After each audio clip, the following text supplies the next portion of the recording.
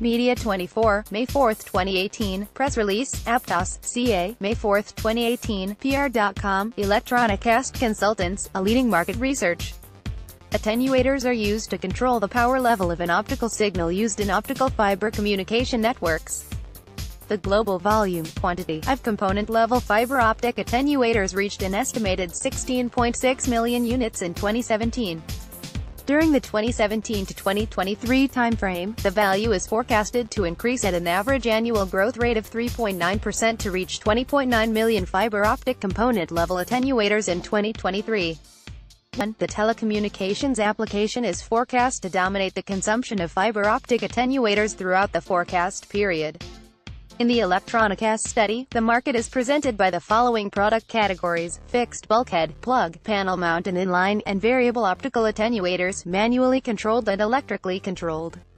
The use of variable optical attenuators, VOAs, with DWDM, ROADM, optical switching, and various other applications is contributing to the steady increase of this particular component, said Stephen Montgomery, director of the Fiber Optics Group at ElectroniCast.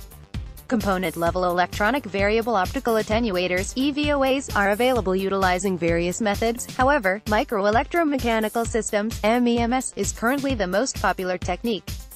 According to ElectroniCast, the use of manually controlled and electronic VOAs reached an estimated 2.5 million units in 2017. 1. Market forecast data in this study report refers to consumption, use, for a particular calendar year, therefore, this data is not cumulative data. Contact information: ElectroniCast Consultants, Teresa Hosking, 831-708-2381. Contact via email www.electronicastconsultants.com. Read the full story here. https://www.pr.com/press-release/75267-1. Press release distributed by PR.com. Source: PR.com.